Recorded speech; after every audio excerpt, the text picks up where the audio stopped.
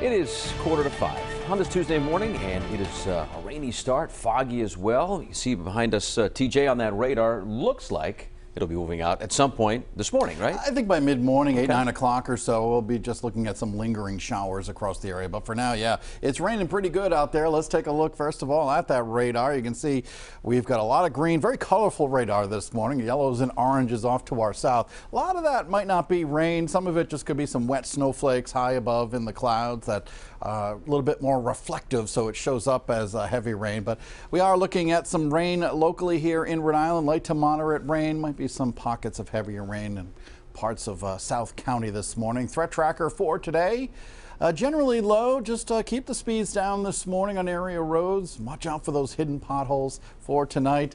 Looking at low chance of anything severe. We'll have to watch for the amount of drying on the roadways tonight, as temperatures will be falling below freezing. So that's something that we'll be monitoring. Tomorrow actually looks like a pretty decent day. Temperatures right now are in the 30s, above freezing everywhere. 34 in Glendale and Smithfield, 37 in Providence, Newport 36, New Bedford's at 42. Speaking of New Bedford, you can see we've got some raindrops here on the lens, cloudy skies. Here's a look at the city of Providence looking southward. We have some drops on the lens here as well. Temperature at 37 with a wind from the north-northwest at about 6 miles an hour. Making it feel a little bit colder. Feels like it's about 32 degrees. So here's what's happening. We've got an area of low pressure off to our south. There it is right here, and it's working its way on off to the north and east. Boy, if there was enough cold air around, we'd be looking at one pretty decent sized winter storm, but there's really not enough cold air. So we're just looking at a plain old rain here in southern New England. And at times it does get to be a little bit heavier. We had about an inch of rain yesterday.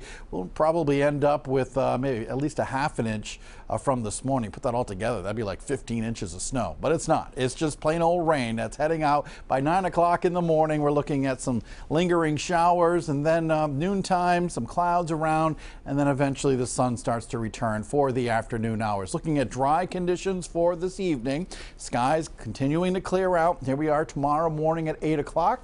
Starting off with sunshine. We'll end up with sunshine in the afternoon and staying dry into your Wednesday evening. All right, here's your forecast for this morning. Some showers around at 8 o'clock, lingering showers.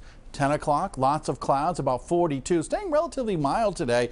Noontime, we're at about 44 degrees, mainly cloudy skies. Then the sun begins to return during the afternoon. Temperatures in the mid-40s, falling down to about 38 degrees by 6 p.m. And then for tonight, lows down to about 25. So again, we're going to have to watch out for the possibility of some icing late in the night. And then for your 7-day forecast, sunshine for tomorrow, temperatures about 44, partly sunny and mild for Thursday. Looking at temperatures in the upper 40s. Saturday, look at that temperature, 50s, 53 degrees on Saturday with sunshine. Sunday looks okay, 38 degrees with a blend of sunshine and clouds, obviously colder. Valentine's Day right now looks like it'll be dry, but we are watching for an offshore system that may clip us with some rain and or snow. Full forecast always at WPRI.